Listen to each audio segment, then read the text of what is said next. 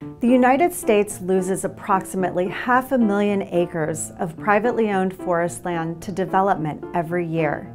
That doesn't have to be the case. Title 8 of the Farm Bill, the Forestry Title, includes a program that was designed with just that in mind.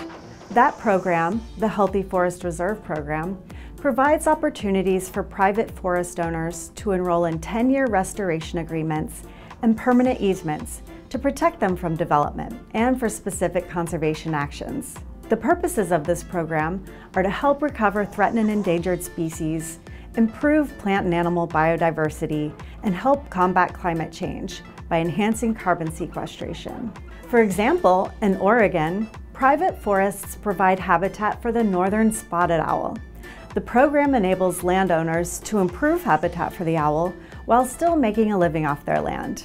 Participating landowners receive assurance that no additional restrictions will be imposed beyond the current baseline conditions set under the Endangered Species Act, as long as they follow a plan developed with the U.S. Department of Agriculture that benefits the northern spotted owl. With its wildlife and carbon-related purposes, the Healthy Forest Reserve Program is uniquely positioned to address our nation's interconnected biodiversity loss and climate change crises.